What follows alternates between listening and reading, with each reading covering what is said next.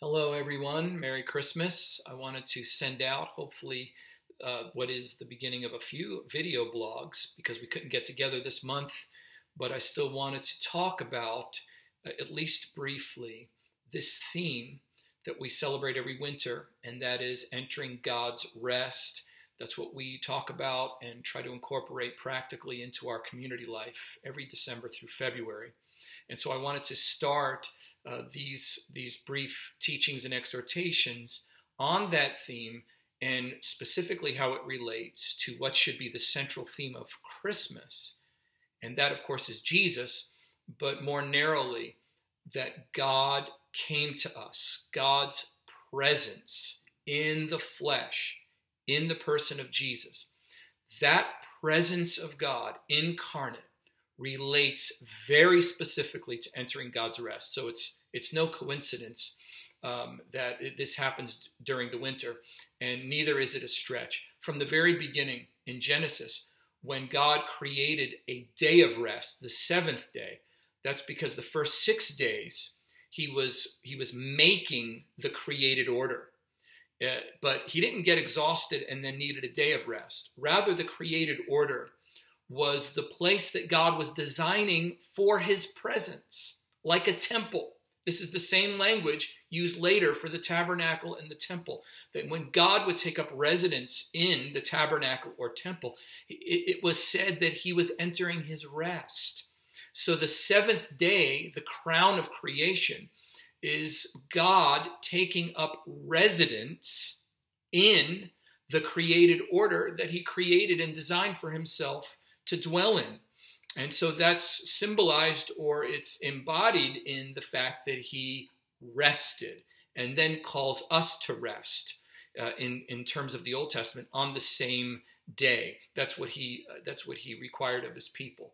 So presence and rest went very closely together. Same thing in Exodus, when God is having to chastise his people for their disobedience and their resistance of him. Moses pleads with the Lord. He does not want to go or to be led up into the promised land merely by an angel. He says to the Lord, if you don't go with us, then don't lead us up. And the Lord gives him favor, even though there would still be consequences. The Lord says, yes, my presence will go with you, and I will give you rest. So when Jesus, we learn, is God himself incarnate. And when the New Testament writers speak about this, they speak about this theme from the Old Testament of God's presence. You know, this is the terminology used in John chapter 1. The Word became flesh and dwelt among us, or he pitched his tent, or he tabernacled among us. God was becoming present in his creation with an intensity and with an intimacy and with a specificity unlike ever before. God, who was always present to his creation because of his omnipresence, or who specifically was present in the temple or the tabernacle with the Shekinah, the manifest presence of God, that became intensified in the most intimate, personal possible way, where God became one of us. And he can't get more present than that. And what this present God in the flesh did, he lived his life among us with all of the temptations, with all of the limitations, with all of the weaknesses that any other human on earth would experience. God experienced in the person of Jesus.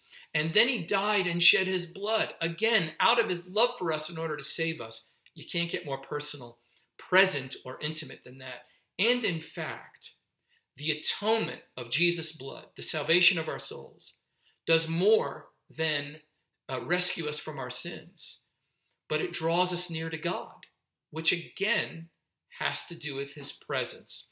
So the Christmas theme, the central core of what that gospel message should be, is that God is the present saving God at his own expense, and that through his presence, we enter his rest. So practically speaking, let me just give you a couple of quick exhortations. Number one, remember that the present God who came among us, that's the central theme of Christmas.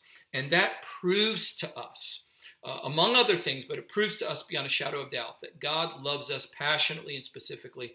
So I want to exhort you to be at ease in the love of God.